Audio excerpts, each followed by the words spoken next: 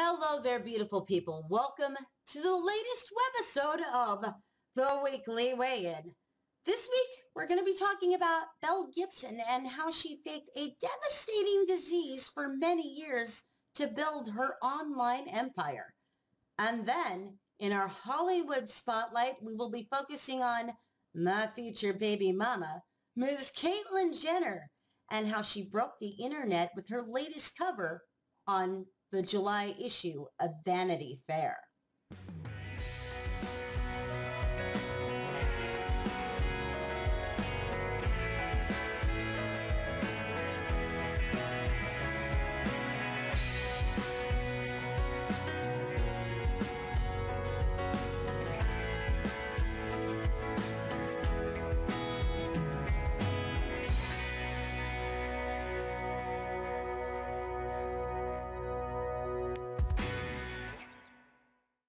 This week is going to be a very sensitive subject, and the subject that I am talking about is cancer.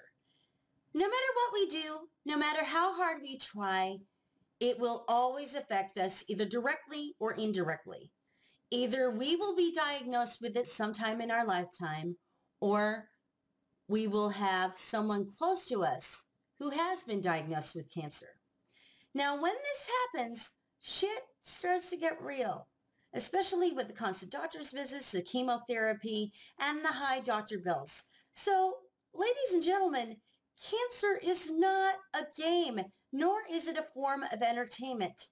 And this week, I want to talk about how Belle Gibson faked having this terminal disease to make millions. In November of 2014, she claimed in her newest book that she had been cancer-free for about 2 years. It's a miracle, right? Well, as her story dragged on, there seemed to be quite a few inconsistencies. Like, for example, one week she would say the cancer spread to her brain and that she was now cancer-free. And then the next week she would turn around and say the cancer spread to her uterus, blood, lungs, kidneys, or whatever she felt like saying that the cancer spread to that week. And the more she was caught in her web of lies, the more people started becoming skeptical as to whether or not she was telling the truth. This is where the story gets better, so I hope you guys got some popcorn for this one. Belle has claimed in the past that she has undergone heart surgery. Now, being the detective that I am, I decided to sleuth on her Instagram, and I found this picture, and for me, there's no evidence of that at all. And then I decided to compare it to a picture of a lady who did have open heart surgery.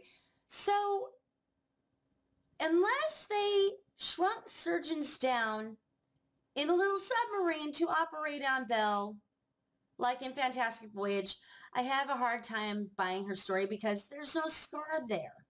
So, I don't know. There's something very fishy going on. As I investigated Belle's story even further, I could not help but become very, very angry. And for a very good reason. You see, I grew up with a father who had his first heart attack at 45 years old. And then at 63, he was taken from us by cancer.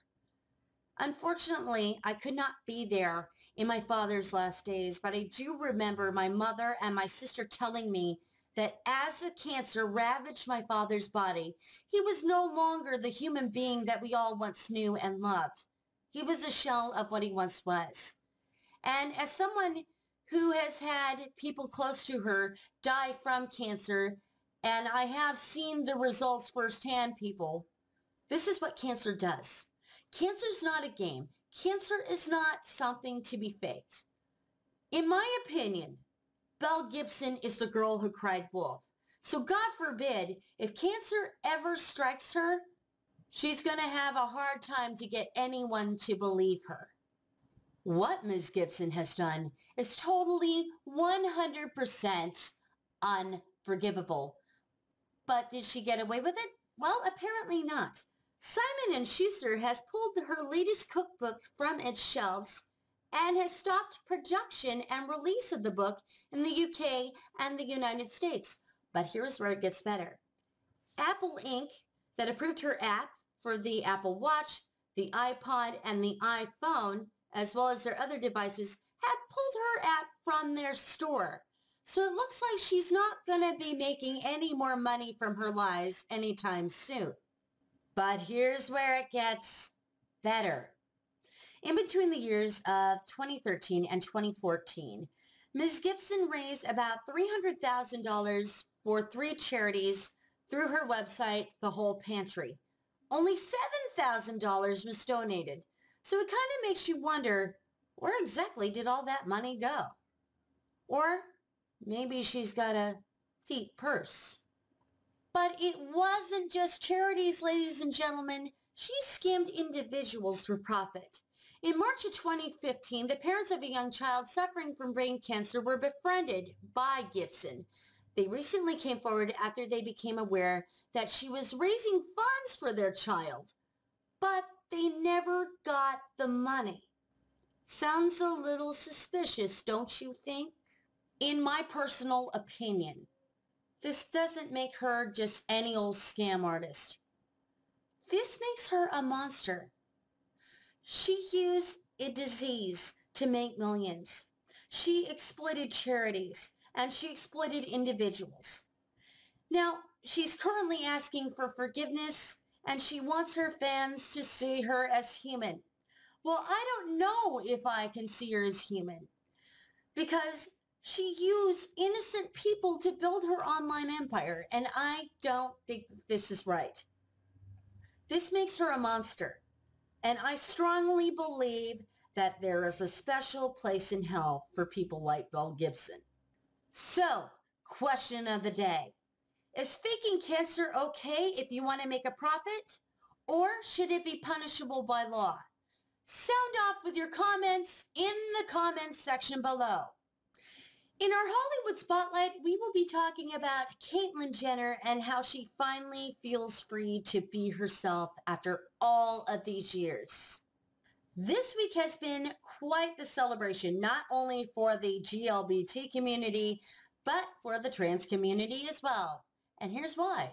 On Monday, Vanity Fair unveiled their newest cover for their July 2015 issue featuring Caitlyn, formerly Bruce Jenner, on their cover.